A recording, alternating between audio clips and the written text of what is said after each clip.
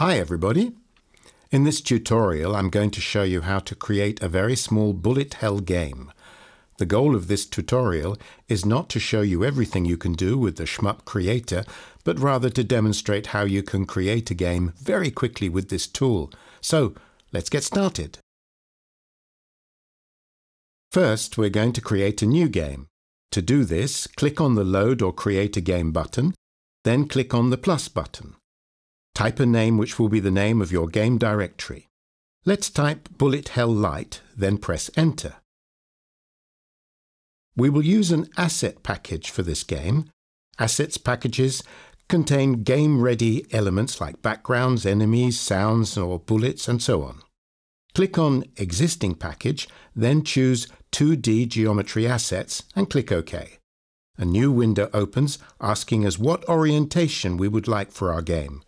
This setting will set the scrolling direction as well as the default orientation of objects in this level. Today we want to make a vertical game, so click on Vertical, then OK. By the way, you can change this setting later if you want. Our game is now on the Games list, so click on Load to load it. We are now in the Level Manager, which lists all the levels of our game, and you can see that our game has no level yet. Click on Plus to add a new level, and for the name of our level, type Level 01. Then click on Load.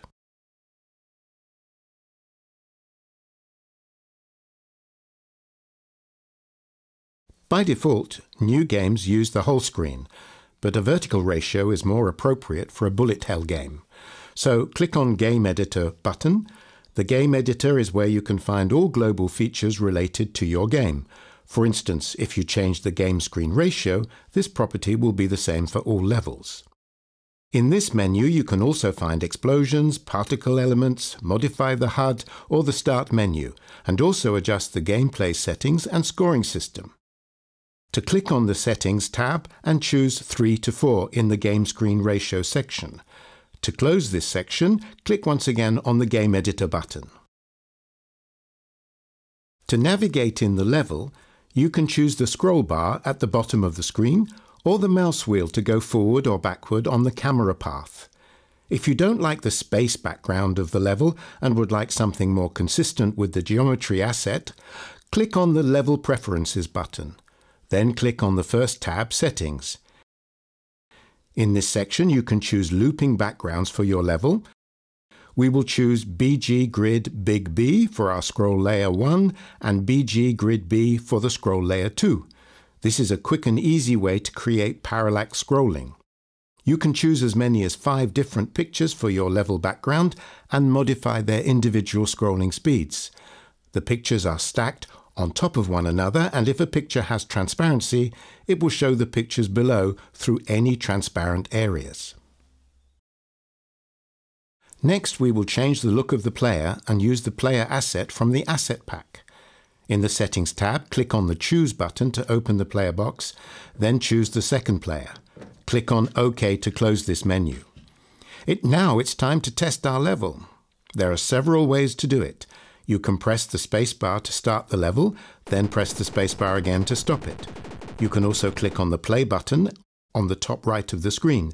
In both cases, you can play your game directly in the level editor, and you'll still be able to see all editor icons and tools. You can also press Tab to start the game, then Tab again to stop it. Or press the Start button on your gamepad to do the same thing. In those cases, the editor itself and all the tools are hidden, and you can play your game the same as players will. It's quick and easy to test your game and experiment. Don't hesitate to try things out as much as you like. The ability to test gameplay and level design at any time with the press of a button is what makes the SHMUP Creator so nice. If you think, for example, that the player moves a little too slowly, you can change this in the Settings tab. Find Speed in the Move section, change speed from 60 to 70. What is a shoot 'em up without an enemy? No fun. Let's now add a simple enemy. Move the mouse to the left until the game box opens, Then, in the Enemies tab, click on the big yellow rectangle enemy. Click again to place it in the level. This enemy is not very threatening, so let's give this guy a weapon. Click on the Weapons tab, then click on Weapons Editor to open it. There are a lot of things in the Weapons Editor, and I'm not going to explain everything in this video. Let me just explain quickly what a weapon set is. A weapon set is a collection of one or several weapons. A player or an enemy can have several weapon sets, which can themselves contain different weapons. It allows you to change the current weapons of the player or of an enemy during the game with power-ups, or as we'll see shortly, with waypoints. In the Weapons Editor, we can see that this enemy has one weapon set, called Set 1, and one empty weapon locator represented by the grey arrow on the enemy. We'll choose a weapon from the Asset Pack. Click on the Choose button to open the Weapons Manager, then choose EL Basic and click Select. Now the enemy is threatening, but a little too much. The weapon is shooting too fast. In the Burst tab, change the time between bursts to 1. The weapon will now shoot 1 bullet every second. Click OK to close the editor. Now move the weapon locator to the left side of the enemy. Then with the Shift button pressed, we can duplicate the weapon by dragging it to the right of the enemy. We also want to spawn items when the enemy dies to reward the player. In the Gameplay tab, choose Item Star for the item, and we will spawn 4 items in a radius of 9. Let's quickly test the level. That's much better. We will duplicate this enemy 3 times, press Shift, drag it to the right. Select the 2 enemies, press Shift and drag them a little above. Press Tab to test again. The level is starting to look a bit like a game.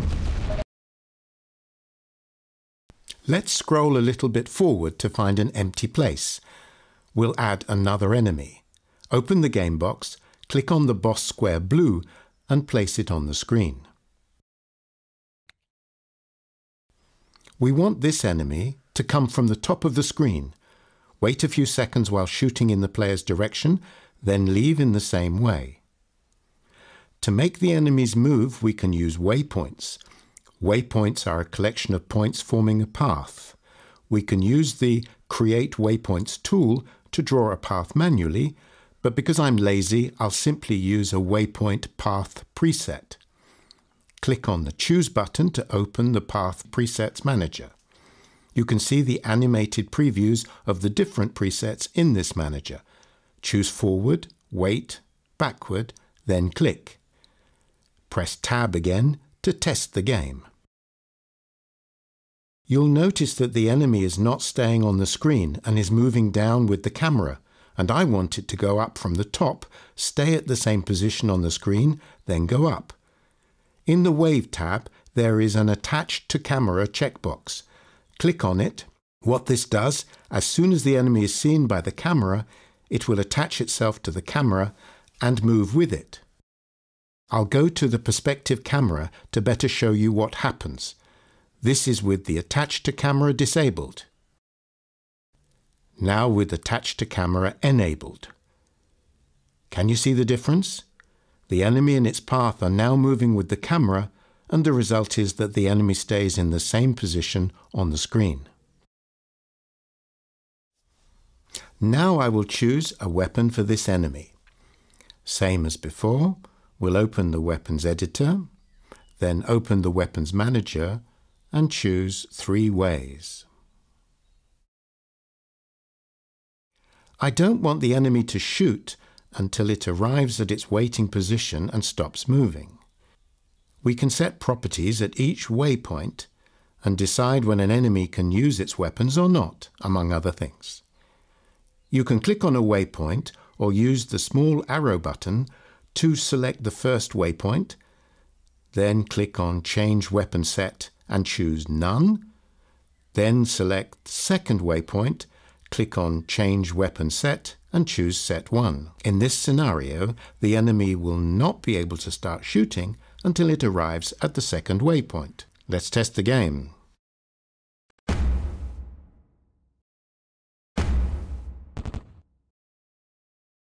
As before, we will add items to this enemy.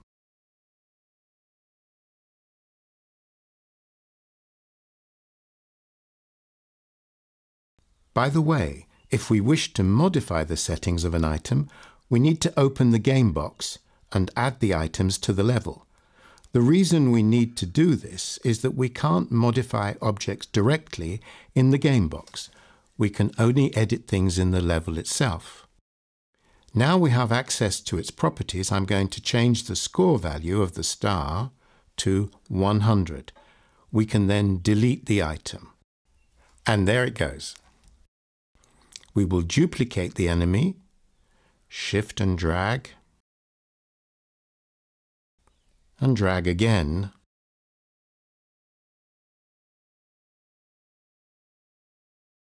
and then we can test the game.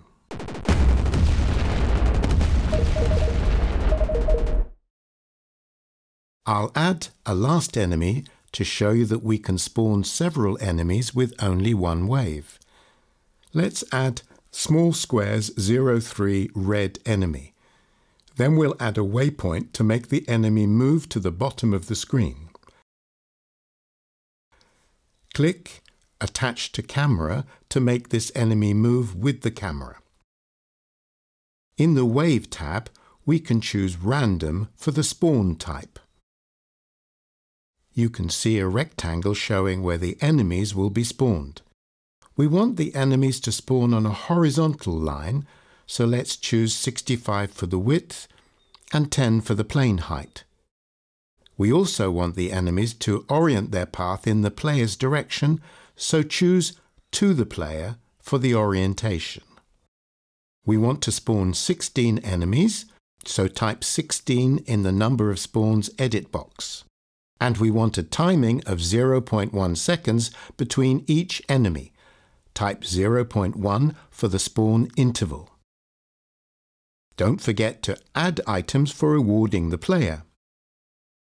Click on Each spawned enemy spawns items, because we want each spawned enemy to leave an item individually when we kill them.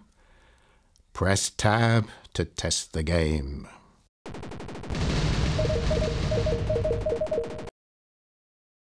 We created 3 different enemies, and now we can use them to populate our level.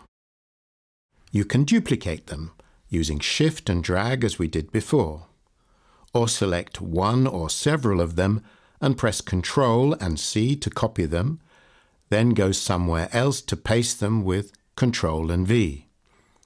Let's duplicate our enemies a few times.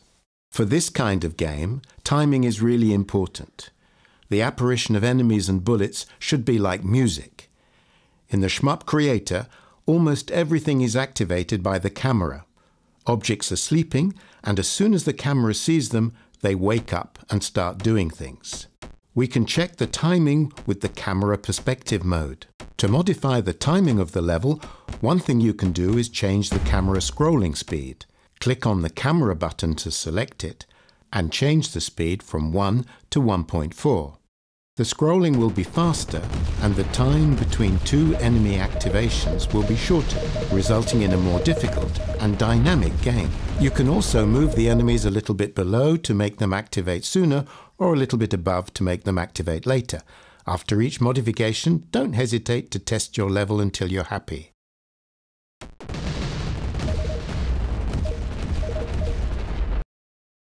A level will go on forever until an end-of-level object is activated, so don't forget to always add one to your levels. Let's do that now. Open the game box and go to the Gameplay tab and click on the end-of-level object. We will place it just above the last enemies. As soon as the camera sees it, the end-of-level object will activate, stop the game and display the level complete text or the congratulations text if the level is the last one.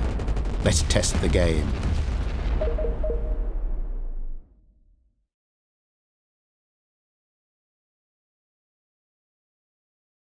Our level is ready. We can now build our game and export it as an executable standalone. Open the game editor and click on Build the Game button. After a short moment, the SHMUP Creator builds our standalone game. We can reveal it in Explorer with this button, or start and play our game with this other button.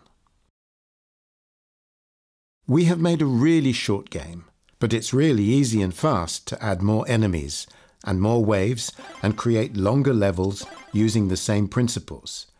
There are also a ton of other features and things that you can do with the SHMUP Creator, and we've only scratched the surface in this video.